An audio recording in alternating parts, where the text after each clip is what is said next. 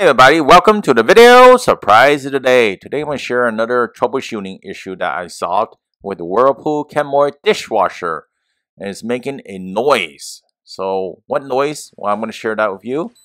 Please remember to hit the subscribe button, the bell icon will be notified new videos, and I really appreciate a thumbs up. Thank you very much in advance. So my dishwasher, is loaded. There's nothing preventing the spinning water thing from turning. All of a sudden it starts making this noise and airs out. It just stops, right? And I actually tested it out a number of times, and you can hear that as well. And I'm just gonna let it run a little bit, and it's gonna air out. So this is gonna be it's gonna be a very short video. I'm gonna tell you what I discovered and what part number to get at the end, and how to take it out pretty much, right? So that will solve the problem. So there are a number of factors that could cause this issue. While we look at the noise again, and it seems to be something spinning. Now it airs out. So this issue is repeatable many times, and it's related to the... Okay, so this is the drain pump. So that's under the dishwasher. To remove this, you want to turn off the power of the dishwasher.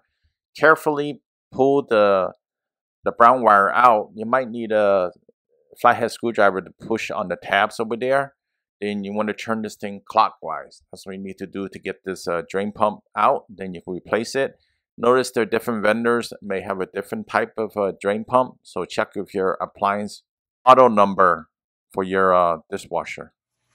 And the new one is this one over here. And you can see that this is how it looks like, the OEM one.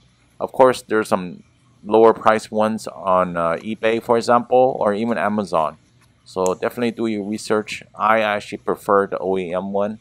Yes, the OEM one is quite pricey as well too. So you can change it out. And there's other models as well. So you check with your appliance maker if other brands are available, and you have different part numbers. So the one I'm posting is for my unit only. And I'm going to post that part number at the end over here. Hopefully that was helpful. Tells you what's the noise, and a dishwasher drain pump is a very common thing that will fail. Yes, this one is from the Sears, which you still could buy for the parts, my parts, and it's pretty expensive overall. Hopefully this video helps you out. I really appreciate a thumbs up so that people see this video. If you have a comment, please leave it below, and I'll see you next time. Have a good one. Bye.